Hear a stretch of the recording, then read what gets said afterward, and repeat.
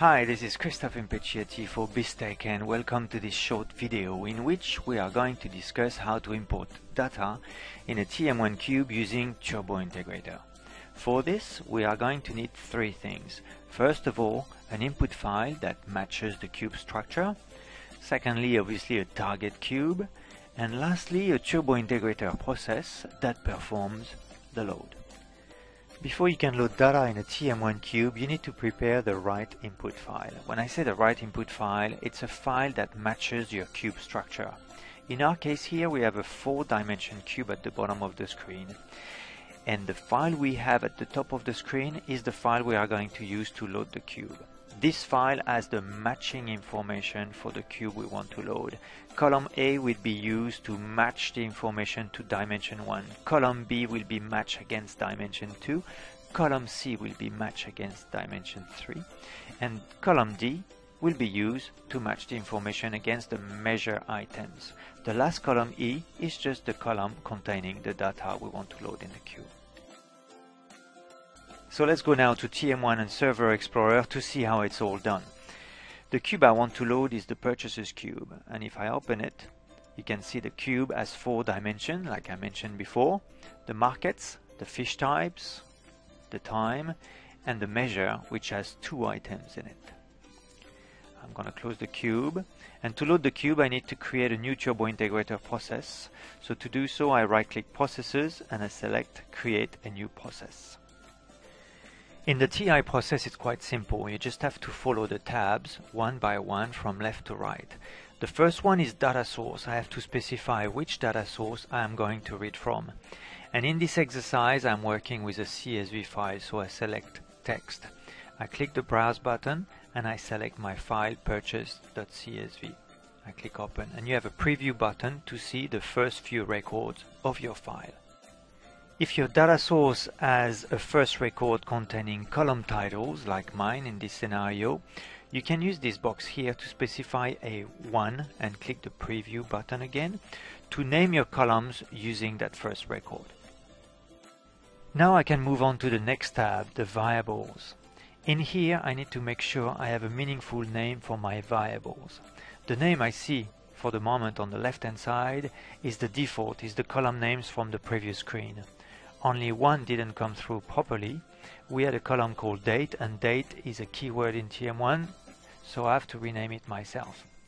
After I've done that, I go on the right hand side of the screen and I work with the contents. For each column of the file I want to associate with a dimension in my cube, I need to specify element.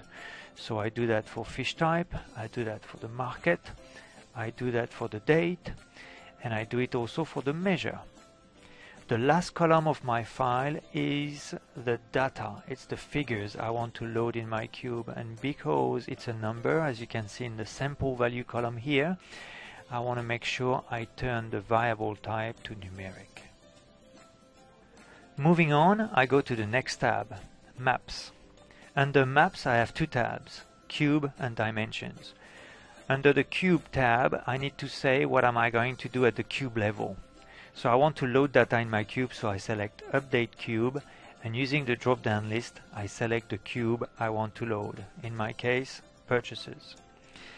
The section under Data Action is very important. If I select Store Values, I'm going to replace the values in my cube. If I select Accumulate Values, I would add on top of existing values.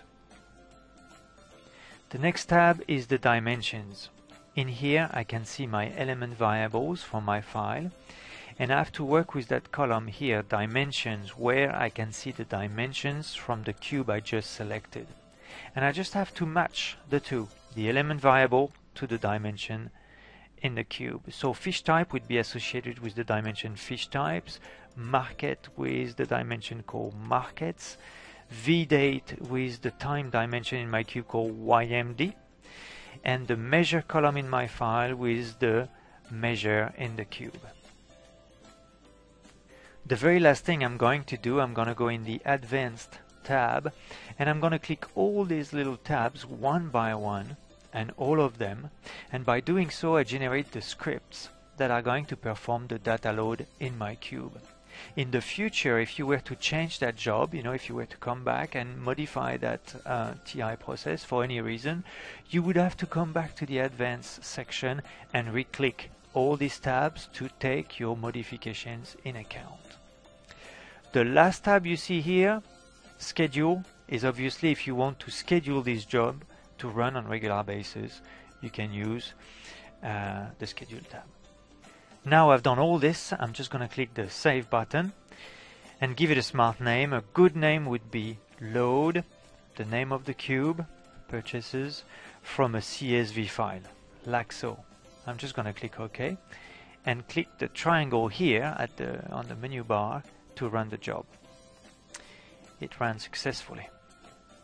So I can close the job, minimize all this, minimize all the processes, and double click on my purchases cube to show you that the data has been loaded in the cube. Thank you very much for your attention. This was Christophe Impicciati for BizTech. I hope this short video was very useful for you, and please don't hesitate to give us a call if you have any questions or if you need any assistance. Thank you very much.